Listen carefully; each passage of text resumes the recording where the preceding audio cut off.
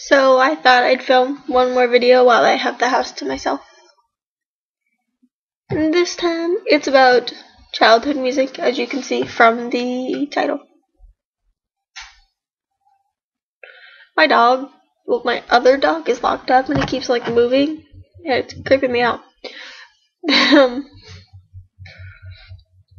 Oh, my good dog's right here. Right, focusing. Childhood music.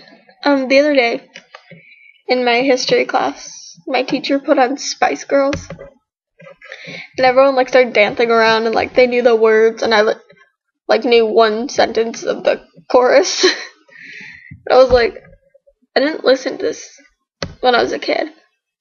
I mean, I'm sure at friends' houses or something I listened to it once or twice, but I have no memory of listening to Backstreet Boys or NSYNC or the Spice Girls. I do have a Dixie Chicks CD, but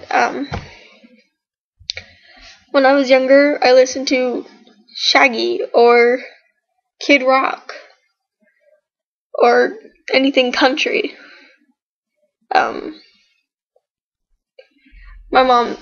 My dad's really into country and my mom's really into rock. So I never really listened to like the pop garbage. And it just made me think like what other people's ordinary childhood music is.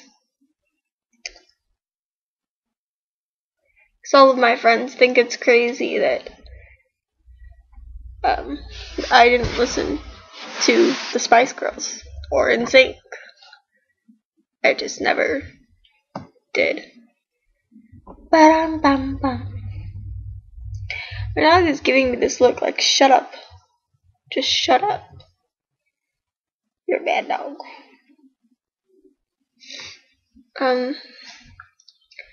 I thought I'd have a lot more to say about this than I actually do.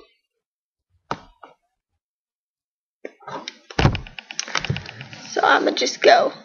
Turn the camera off and go. Love you.